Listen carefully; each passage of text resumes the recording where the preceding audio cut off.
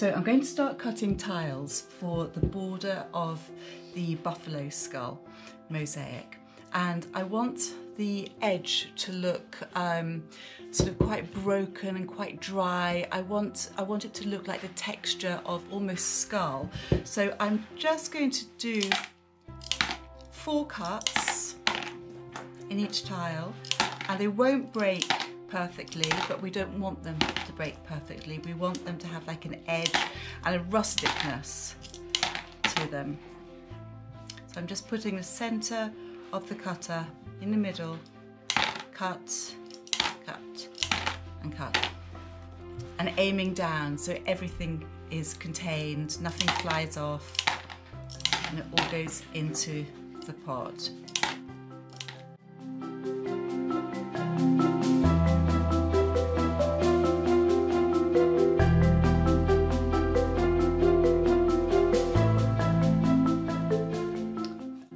We're going to do the border tiles.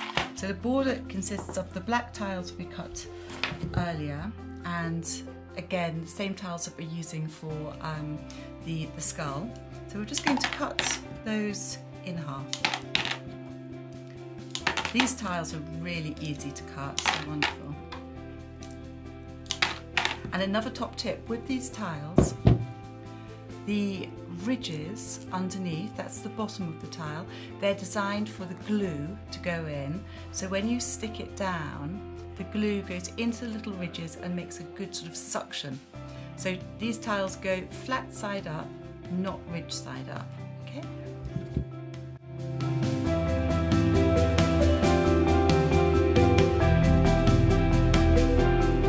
Now for the center of the forehead of the buffalo, we're going to use these absolutely beautiful tiles. Now what we want to do is cut them in half like that, and then cut each one into halves again. Now these are ones that you do want to get sort of pretty straight if possible. If you were to just go cut, cut, cut, they wouldn't be as straight as those. So the easiest way, in half, and then carefully, middle of the tile, half again. So take your time with these cuts.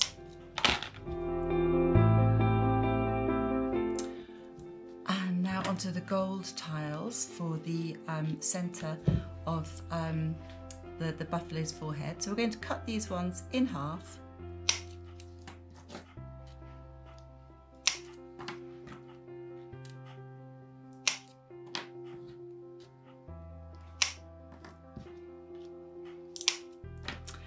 And then facing the tile down into your container, just cut several evenly spaced. You can choose how fine or how thick you want to go, that's totally up to you.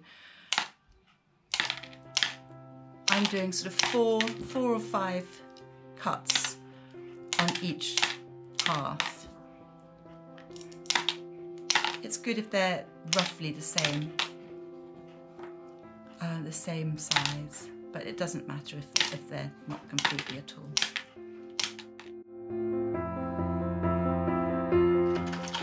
And then onto the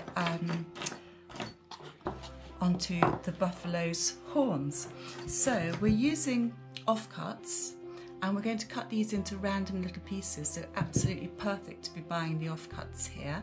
So again, just make into little random tiny cuts, and it's up to you how big or how small you'd like it.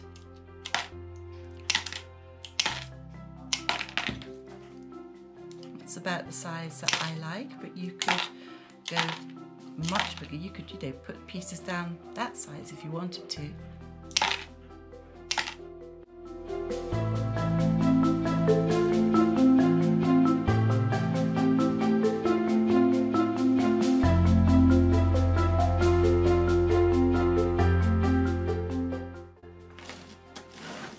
Okay, now for the buffalo, the bone of the buffalo. So I'm using, put a mix together of tiles, 3 different types, which look rather lovely when they're all together, and just adds a bit more pizzazz. And we're just going to do crazy paving again, so cut them into about sort of 4 or 5 pieces, I'd say. Just work your way round.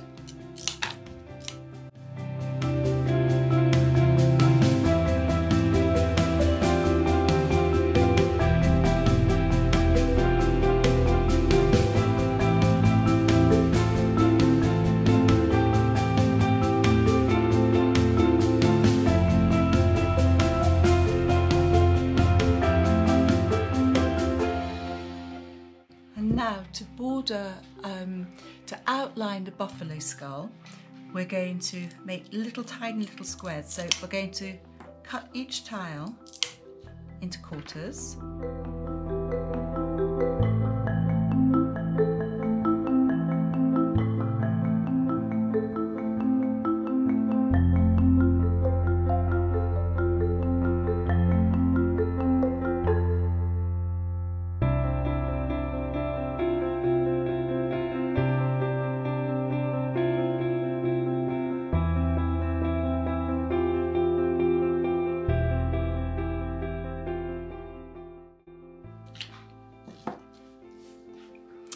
And then we want some little sort of shards. So I'm going to take one of these quarters and I'm going to cut it, if possible, cut it 4 times. Sometimes you might be able to do 3. This one looks like 3. But you just want little pieces. This is going to make a decorative design in the background, just adds another sort of focal point to the overall design, another bit of interest.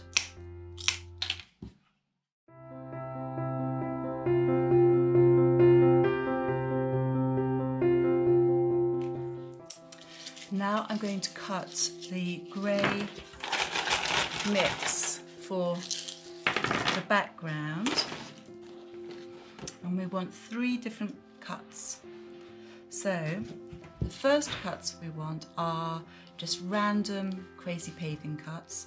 So I start off, usually you can start anywhere, but I cut the corners off so I know I'm not accidentally going to make squares.